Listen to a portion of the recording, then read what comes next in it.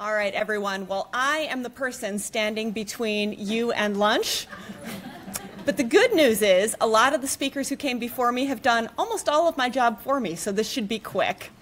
So I'm really delighted to wrap up this educational part of the conference today by talking a little bit more about our research directions in ARVC. And the next, hopefully less than 15 minutes, I'll just recapitulate our approach to research, share a few of our recent research successes and our current research emphasis, spend quite a bit of time introducing you to studies enrolling now, and finally, thank you for your research participation over these more than 20 years. I think the case has been made today already that our entire research program runs on its people. We're really fortunate here at Hopkins to have multidisciplinary research excellence. You have seen these speakers here today, ranging from cardiology, genetics, imaging, engineering, and so on. I think truly one of the keys to our success is our dedicated research staff, students, and fellows. A number of our staff members are sitting right over there today. I imagine you met a lot of them as they checked in, and those of you participating in research this afternoon will surely meet them. And then you've met two of our research fellows today. You met Alessio and Rick, but they're just members of a team, and these are the people who day to day make the research possible. And I will say, probably for the third or fourth time today, the importance of our collaborators. At heart, ARVC is a rare disease. Without working together, we cannot gather enough data to answer meaningful questions that allow for personalized approaches to treatment and development of new therapies. But most important in all of this is our partnership with you. You all know Crystal. Crystal is the friendly voice on the other end of the phone. She runs our, yes, thank you, yep.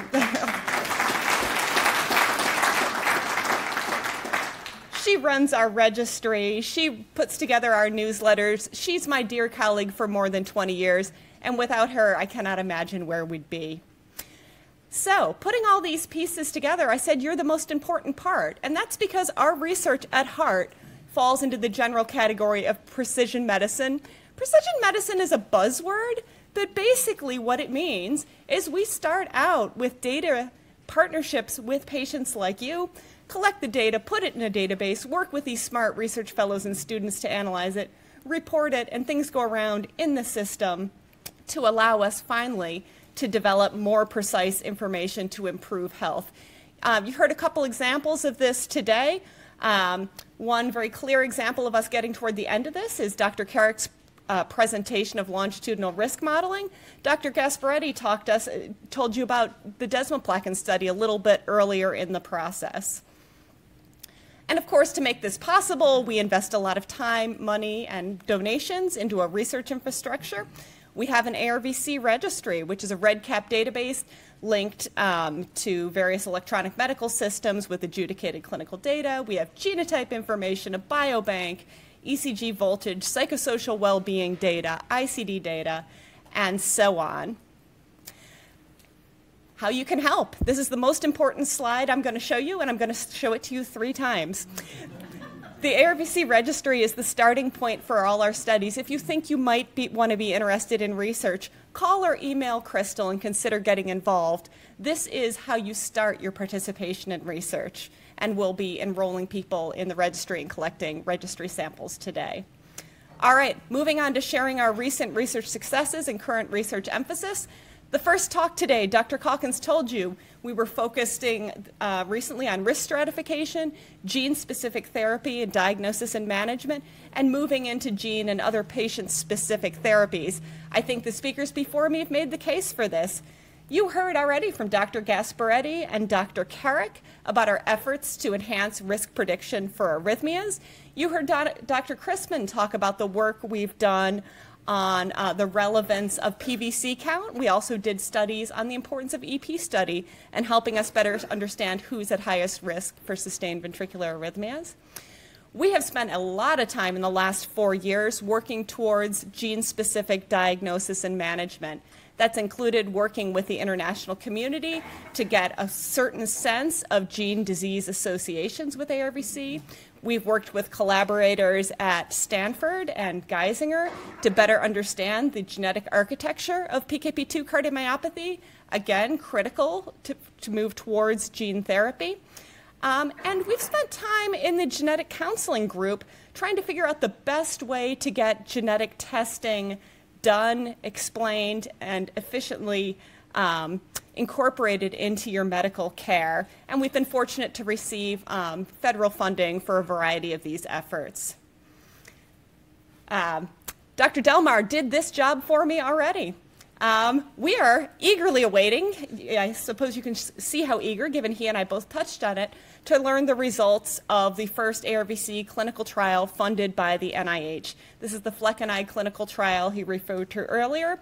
It was a crossover trial, which means that each patient who enrolled had time both on and off drug, so every patient is their own control.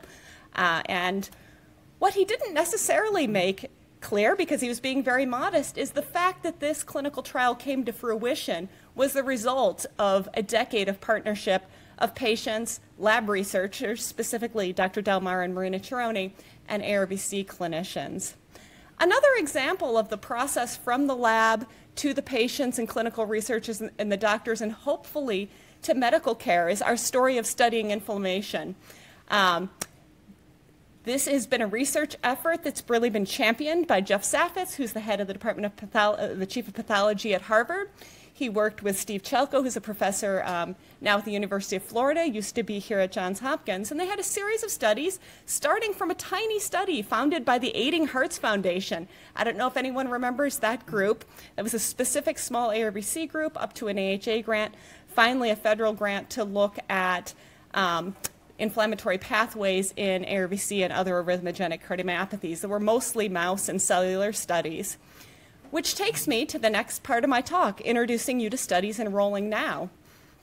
So the results of all this background research in mice and cells on inflammatory pathways has led to a small NIH grant, an NHLBI grant, to look at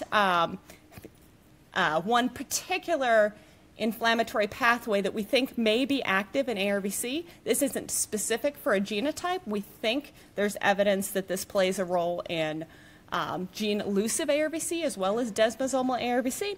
And so there's a study right now doing a phase 1 study to demonstrate safety. That's in controls, not in ARVC patients. And our job here today is to see whether or not indeed preliminary data suggesting that ARVC patients, who are the red dots in this chart, have a higher level of these, they're called SEH-relevant regulatory lipids, which I do not have time to explain.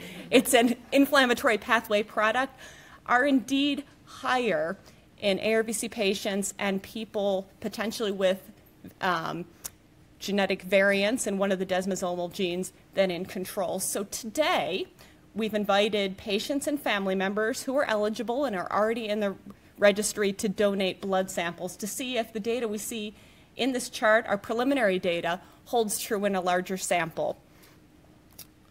All right, I said this is the second time I'm going to show you this slide. The ARVC registry is the starting point for all our studies. We use the data for all of our clinical and genetic research, including that chart I just showed you with the black and red dots. That came from samples people like you donated in previous years. That was the preliminary data that helped us get this federal grant. So today we're collecting blood samples for DNA and serum as part of the general ARVC registry study, in addition to the specific inflammatory marker study I just talked about. So again, how you can help? If you're an ARVC or patient or family member, consider joining the registry. You don't have to come to Baltimore, even though you're already here today. You sign a consent form. We ask you to complete questionnaires, send us your medical records, check in with Crystal via phone or email once a year, and consider joining sub-studies you're eligible for when you're invited. I did want to, I'm a geneticist at heart, a geneticist and a genetic counselor. Many of you have donated DNA over the years as part of the registry. I want you all to know that, as I think Brittany's talked to many of you about in clinic, we are participating in an International Genome-Wide Association study, a GWAS study. A GWAS is an approach to compare the genomes from many different people, both with and without ARVC, define genetic markers, genetic modifiers associated with a particular risk of disease. And so this study is being led by Peter van Tintelen, who's a geneticist in the Netherlands. He just sent me the preliminary data last week. I am so excited about it. I am really looking forward to being able to show more details next year. But my message here is thank you. Thank you to all of you who donated DNA as part of the registry over the years. Things like this would not be possible without that effort. We've also been fortunate to receive money from the NHGRI, which is another part of NIH, to fund a randomized 3-arm clinical trial of evaluating 2 complementary approaches to shifting the primary genetic counseling session to post-test. So you come see Brittany when you already have your genetic test results in hand. We think that's the most useful. I'm only showing this slide today because if you schedule a new genetic counseling appointment as a first-time genetic counseling patient, we'll be inviting you to join this study, and we hope you'll consider it. All right, other studies you may be invited to join soon if you're in the registry.